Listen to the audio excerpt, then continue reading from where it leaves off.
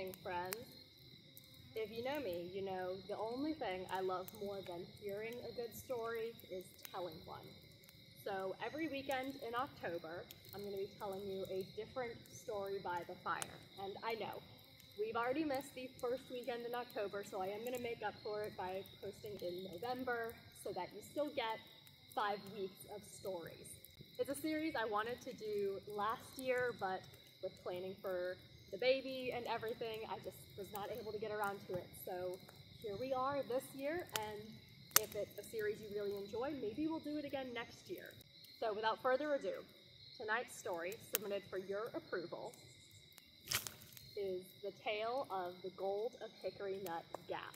Back in the 1700s, a group of 6 Englishmen were traveling through Hickory Nut Gap. They were coming from their mine a little bit north, and the plan was to reach the coast, return to England, and then retire on all of this gold that they had mined. But as they, with their mules and their cargo, were traveling through this area, a Cherokee tribe attacked. In an attempt to escape their pursuers, they took shelter in a nearby cave. They did their best to fight off the Cherokee, but they were clearly outnumbered. Night fell, and all but one of the men were killed in the conflict. The sole surviving man, before escaping, buried the gold inside of the cave. Under cover of night, he was able to slip away, and though very badly wounded, made it all the way to the coast. From there, he was able to get on a ship back to England. Once he had recovered from his wounds, he planned to organize an expedition to return to the colonies to search for his buried treasure. However, before he could do that, he lost his sight. Still, he was determined to retrieve his gold. So he dictated a map and directions and sent a party in his place over to North Carolina. They searched and searched. Despite having his directions and this map that he had dictated, though, they were unsuccessful in finding his gold. Many people have searched for it over the years and even claimed to have copies of this map, the original of which, supposedly, is in the Library of Congress. Now you may be wondering what mountain this gold was buried in. That would be Round Top Mountain, located directly across from Chimney Rock. So some gold was buried in a cave in the 1700s and has never been found. That's the end of the story, right? Maybe not. While researching this story a couple of years ago, I stumbled across a very interesting thread on a treasure hunting forum. On this thread, a poster claims that back in the 1970s, a coworker of his father was out squirrel hunting in the Hickory Nut Gap area. When he sat down to take a rest, he noticed something, a small opening in the rock face. So he climbed up there to explore.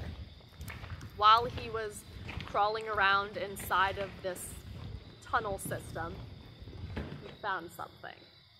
And whatever it was, he was not able to get free and take with him by himself.